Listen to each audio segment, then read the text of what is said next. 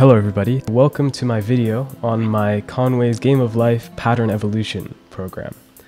Now this was inspired by Kerry KH's videos on his evolution simulator, and since this was my first processing project I decided to go for a bit of an easier challenge than to make these fairly complex creatures, which is why this is within Conway's Game of Life. So, the way that Conway's Game of Life works is that you have a bunch of cells that are either alive or dead on this two-dimensional square grid, and according to these rules, cells either die or get created. So any cell with fewer than 2 live neighbors dies, as if by underpopulation. Any cell with 2 or 3 neighbors lives on. Any cell with 3 or more dies, and any dead cell with exactly 3 neighbors comes to life.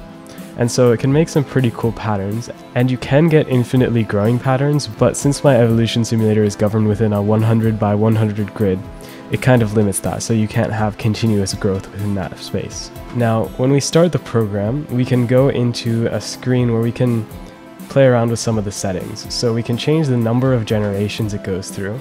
So on each generation, there are 2 patterns, and it competes them against each other.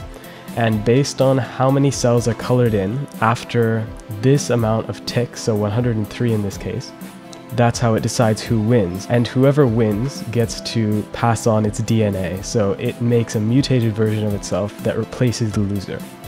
And then the competitions continue until this number of generations is reached. The pattern size you can play around with. I think that 5 is the number at which things start to get interesting. I think below that it's pretty boring. And then frames per second is just how fast it goes, pretty much. So we can get started.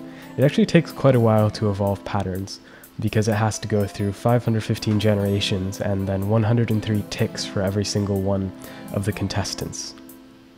So this is the pattern that we get, and then we get to see it play out in Conway's Game of Life.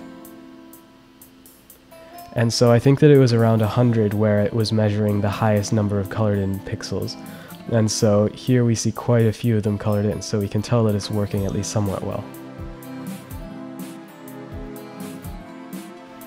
Now this does get really slow towards the end. It's definitely not going at 30 frames per second right now.